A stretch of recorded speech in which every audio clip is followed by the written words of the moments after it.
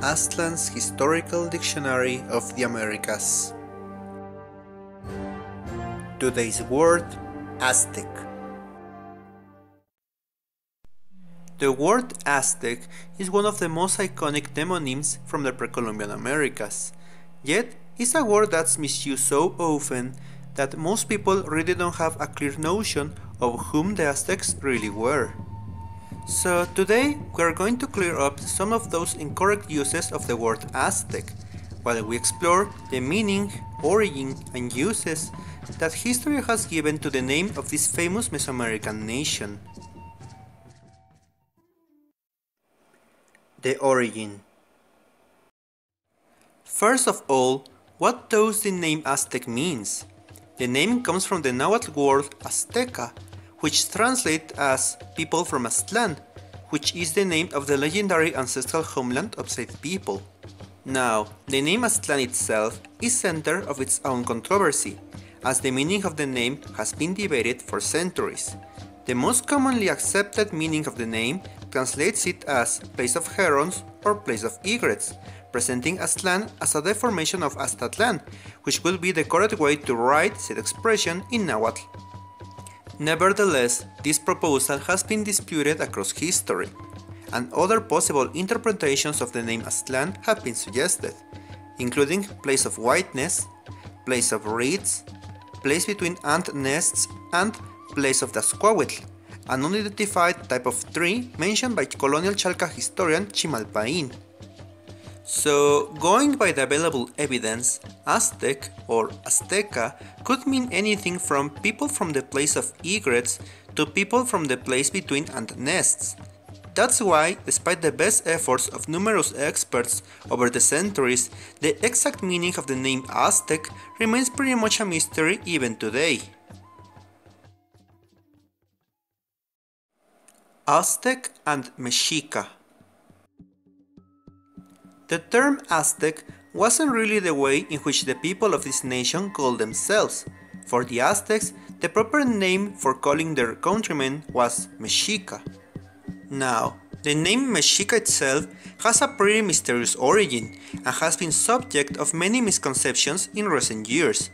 A common myth says that the name of the modern-day country of Mexico comes from Mexica, but this is as correct as saying that the name of Canada comes from the word Canadian. In reality, both Mexica and Mexico share the same etymological root, which is the Nahua word Mexico, with Mexica roughly translated as those who live in Mexico.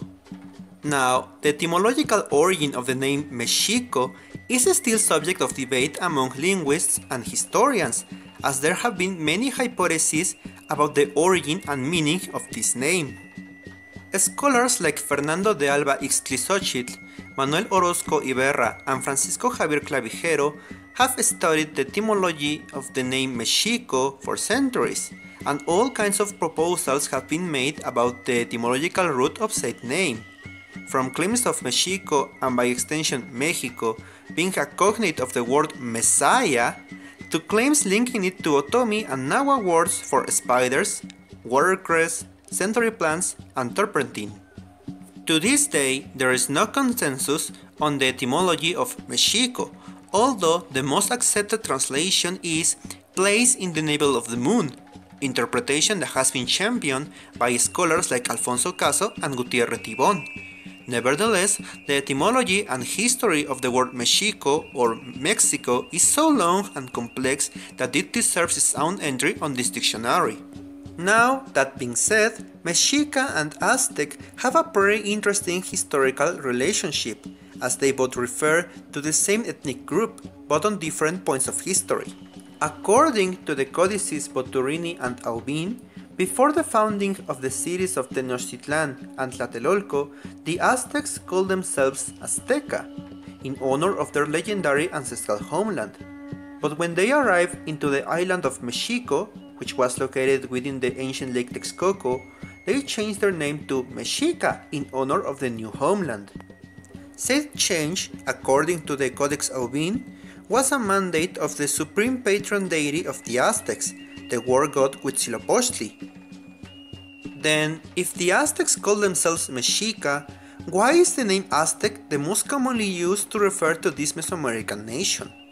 Well, the answer to that question may lie in the papers of Prussian scholar and explorer Alexander von Humboldt, who in his famous work Views of the Cordilleras and Monuments of the Indigenous Peoples of the Americas, published in 1810, made heavy use of the word Aztec to describe the Mexica, as he chose to honor their roots in the legendary Aztlan. Some years later, in 1843, American historian William H. Prescott, probably wanting to avoid confusion between the words Mexica and Mexican, chose to call the builders of Tenochtitlan Aztecs in his famous work History of the Conquest of Mexico. Prescott did this following the example of Humboldt, as did other contemporary authors like La Renaudier and Chevalier, thus helping to establish Aztec as the mainstream way to call the Mexican nation. Aztec versus Nahua. Well, now that we get why we call the Mexica Aztecs in the first place, we shall now address another important issue concerning the use of the name Aztec, and it has to do with defining who is really an Aztec. Here we have to remember that the Mexica were speakers of the Nahuatl language, which was the lingua franca used in their dominions. In fact, until very recently, it was deemed correct to call Nahuatl Aztec, and so, due to that link between the Aztec and the Nahuatl language, many people simply use Aztec as a way to call anyone who spoke Nahuatl. Being blunt, this use of the word Aztec is just wrong and problematic, as it distorts the perception people have of the Aztec nation and its history. First of all, the Nahuatl-speaking people have a name of their own, Nahua, or Nahuatlaca, which roughly translates as those who speak clearly or those whose tongue we can understand. So, to summarize, a Nahua is a member of any Nahuatl-speaking ethnic group. This means that the Aztecs were indeed Nahua, but not all Nahua were Aztec. Besides the Aztecs, there were other ethnic groups in Mesoamerica that also spoke Nahuatl, including the Chalca, the Colhua, the Tepanec, the Xochimilca, and other peoples who, according to their traditions, settled in what's today central Mexico after leaving their legendary homeland in Chicomostoc, the place of the Seven Caves.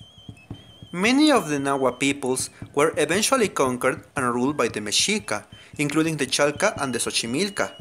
Others, like the Colhua, were allies of the Mexica and were co-founders of the Triple Alliance. But others, like the Tlaxcaltec, were enemies of the rulers of Tenochtitlan and managed to escape the Aztec domination. There were also peoples like the Pipil and the Nicarao, who were also Nahua but remained way out of reach of the Aztec conquerors, as they live in present-day El Salvador and Nicaragua respectively. So there were many Nahua peoples besides the Aztec, some with their own independent states and others under Mexica rule. Yet, this doesn't mean that every Nahua within the Aztec domains was a Mexica. The name Mexica was exclusively applied to those who live in the island of Mexico, the inhabitants of Tenochtitlan and Tlatelolco, and their direct kin, while all the other Nahua within the empire identified with their respective ethnic groups. This could be compared to the situation of the Welsh and the Scottish within the UK, as they're both British citizens, but they are their own ethnic groups and not part of the English people. Was there an Aztec empire? So, now that we've clarified that the Aztec were not the only Nahuatl speakers, and that there were many other Nahua peoples, both within and outside the Aztec dominions, we now need to address another misuse of the word Aztec, this time concerning the political reality of their quote-unquote empire. First of all, let's address the fact that the so-called Aztec Empire was really a confederation of three Nahua nations: the Mexica city-state of Tenochtitlan, the Tepanec domain of Tlacopan, and the Colhua kingdom of Texcoco. These three polities joined forces to destroy their overlord, the Tepanec kingdom of Azcapotzalco, and later went on to conquer much of Mesoamerica, all of that in less than a century. The confederation formed by Tenochtitlan and its allies was called the Triple Alliance, or the Escantlatoloyan in Nahuatl, which roughly translates as where they rule from 3 seats, remembering the union and cooperation between its 3 constituent members. The term empire would be first applied to this political entity in the 16th century by colonial historians, such as Hernando de Alvarado Tezosomoc, a Mexica historian who would describe the internal politics of the Escantlatoloyan in his work Crónica Mexicana, where he describes Tenochtitlan, Tlacopan, and Texcoco as the 3 heads of the empire. So the Escantlatoloyan wasn't a centralized state under the authority of the Mexica king of Tenochtitlan, but a union of 3 Nahua states that joined forces to dominate other peoples and nations across Mesoamerica. Also, it's worth mentioning that for much of the Triple Alliance's existence, not all Aztecs lived under the authority of this polity. Tlatelolco, the sister city-state of Tenochtitlan, wasn't conquered by the alliance until 1473, more than 40 years after the founding of the Escantlatoloyan. Aztec versus Mesoamerican. The domains of the Escantlatoloyan at its peak cover a good portion of Mesoamerica, and during their conquest, the Mexica and their allies had brought under their rule a myriad of peoples and cultures which ranged from the Otomi in the north to the Mixtec in the south, from the Tapachultec in the east to the Tlapanec in the west. All of these peoples had their own distinct languages, cultures, and religions, which were as different from each other and from those of the Aztec as the cultures, languages, and religions of the Irish, Russians, Kabylians, and Punjabis are from each other. In fact, the Aztecs were pretty much a demographic minority within the Triple Alliance. According to experts like Eduardo Matos Moctezuma and William T. Sanders, the island of Mexico had a population of approximately 300,000 people at the time of the Spanish arrival, which means that even at the lowest estimates made on the total population living in the domains of the Alliance, which were around 5 million people, the Mexica would represent only 6% of the population. Even adding the small groups of Mexica settlers sent to different points within the Alliance's domains, the proportion doesn't rise above 10%, which means that barely 1 in 10 inhabitants of the so-called Aztec Empire would be actually Aztec. And that's only under the lowest population estimates. Under higher estimates, like the commonly presented figure of 12 million inhabitants, the proportion of Aztecs within the domains of the Triple Alliance drops to just 3%.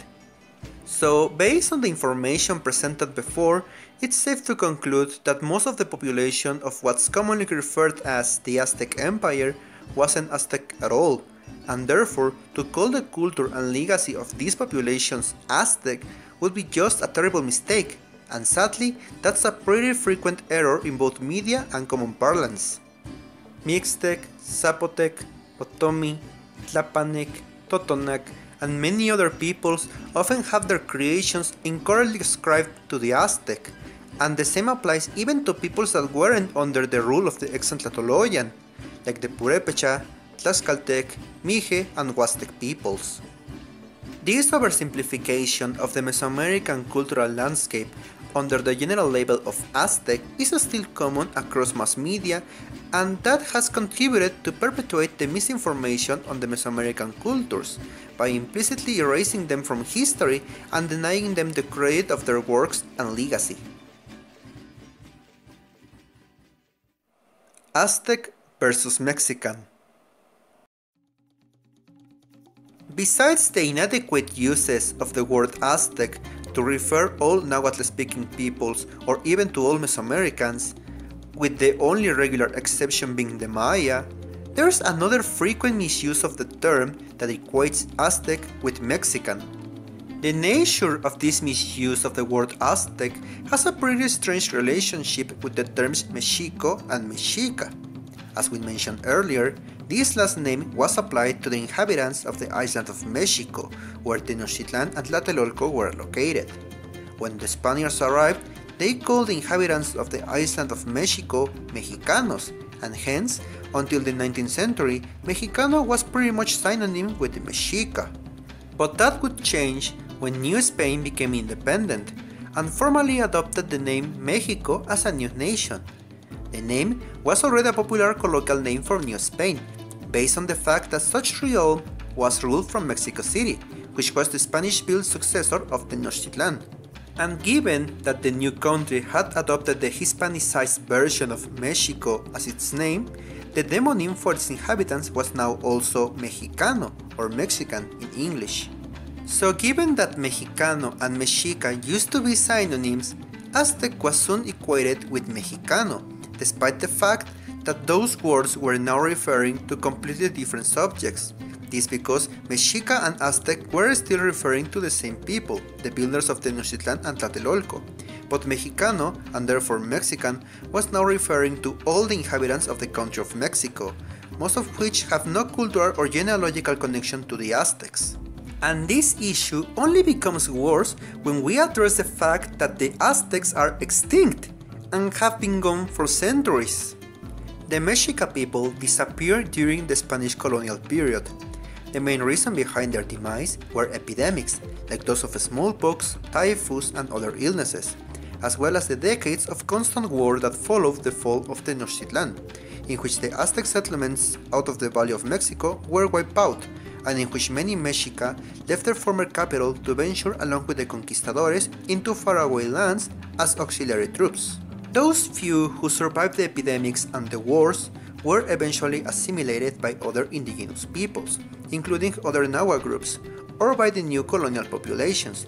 In either case, they would eventually learn the ways of their new societies, they would learn new languages and a new religion, and forget their increasingly meaningless Aztec ancestry.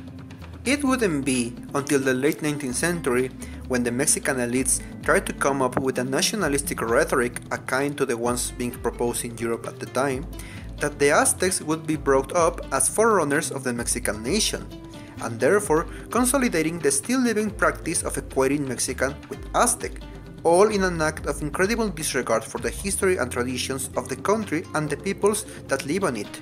Just like we mentioned before, with the incorrect use of Aztec as a crude substitute for Mesoamerican, to use Aztec to say Mexican implies the denial not only of the other Mesoamerican cultures that still live in present-day Mexico, but also the historical cultures that have lived and still exist within the borders of this country today, from non-Mesoamerican indigenous nations like the Rarámuri, the Mayo, the Yaqui and the Tohono to Creole populations like the Mascogos and the Chipileños.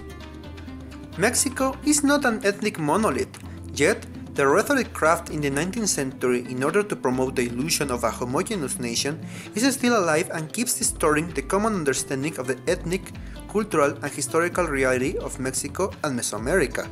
Hopefully, we may be able to finally overcome these misconceptions and finally start to comprehend the complexity and diversity of ancient Mesoamerica and present-day Mexico, as well as the true glories, merits and sins of the nation Moctezuma once ruled. Thank you so much for watching this video, everyone. Please don't forget to like, share and subscribe, as well as to explore my other platforms on DeviantArt and Discord. This has been Aztlan Historian, and I'll see you next time.